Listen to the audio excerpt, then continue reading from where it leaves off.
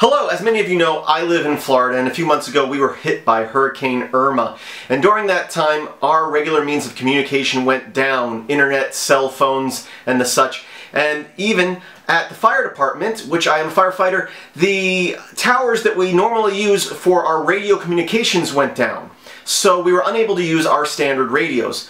We did have a few shortwave radios, so we were still able to stay in touch by someone talking to somebody, then them relaying it down and relaying it down. Thing is, this takes communication and people writing stuff down, which is fine, but normally when we get dispatched to a call under normal circumstances, we have computers in our truck which receive information of what address we're going to and why we're going there and just details like that. And I wondered, could I come up with something that did that through these shortwave radios? It's called CAD, Computer Aided Dispatch. And so can we come up with a cheap form of CAD in these emergency situations? And I've played around with different things in the past, and this is what I've come up with. Here I have a short two-way radio. This is my personal, this is not what we use at work, but really I just need anything that could send out and something to receive a signal. And so this, through the normal headphone jack here, is hooked to my computer here, and it's going to the audio in on my computer. And on the other end I have another one of those radios hooked to an MP3 player. Now in this scenario I'm using my desktop and an MP3 player, but this could be any two devices that have audio outputs.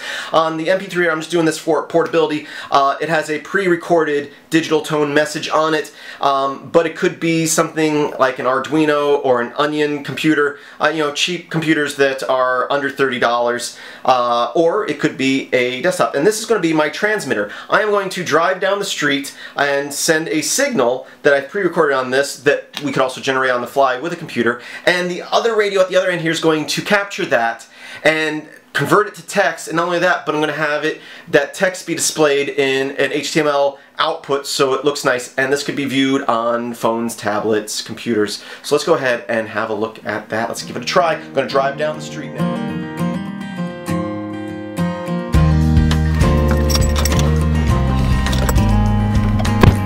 Currently the information I have saved on this MP3 player is a list of addresses. I just googled list of addresses, but it can be any information you want to send. What trucks are supposed to be going, why they're going, the address they're going to, obviously. So there's a lot of information you can send. Obviously the transfer rate is going to be rather low, so you don't want to send too much information, but you should be able to send the necessary information. And now instead of having someone write it down and maybe the address got wrong, you can still transmit it audibly speaking to somebody, but we can also send this data which is stored and displayed and can be referenced later on the systems that they're getting it from.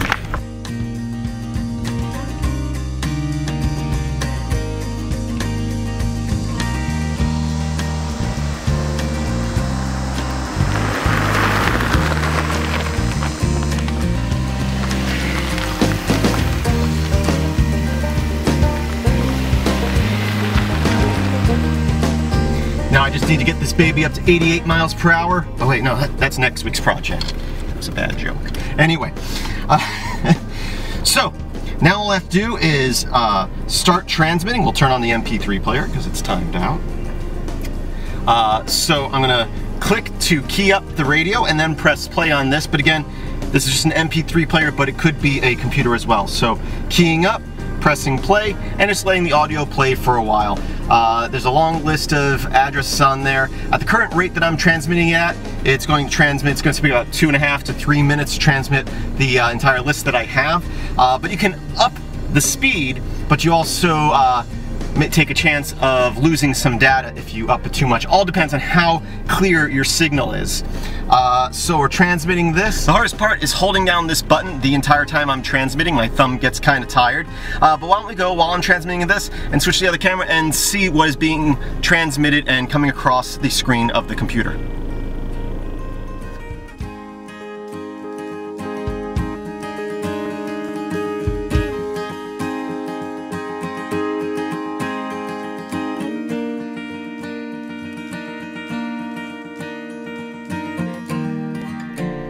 So as you can see, the addresses are coming across in a list format, easy to read, and of course you can change the output of that because it's just plain text that's being transmitted, each new piece of information on a new line in this case, and I'm taking each line and putting it into a new item in the list, and it's regularly updating every 3 seconds on that computer. Of course you can increase that time if you need. So that's just a quick display of what we're working on.